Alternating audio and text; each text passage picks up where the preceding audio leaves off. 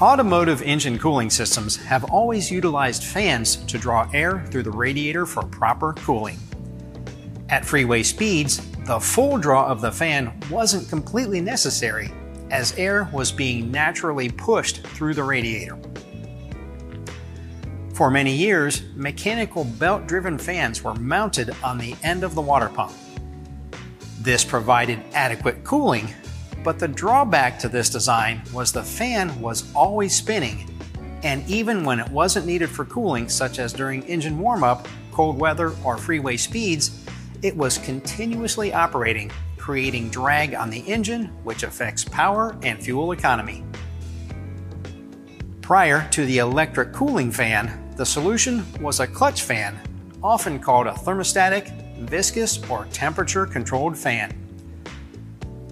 The clutches on these fans are viscous clutches.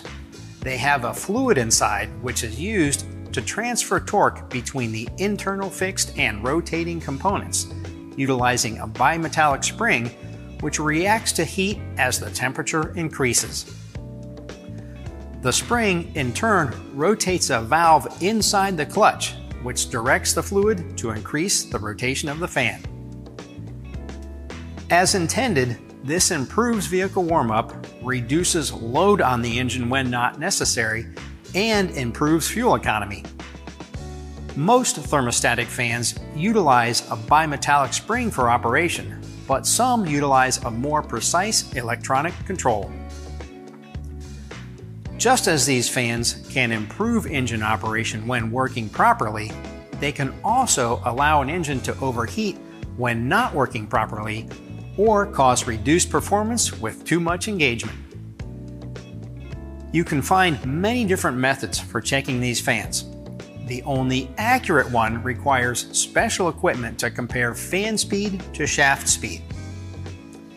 Even the slightest loss in fan speed when it's needed can cause poor cooling system or poor air conditioning performance.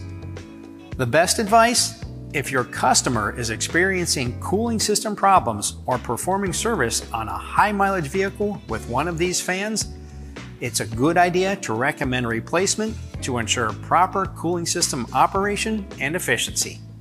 Thanks for watching.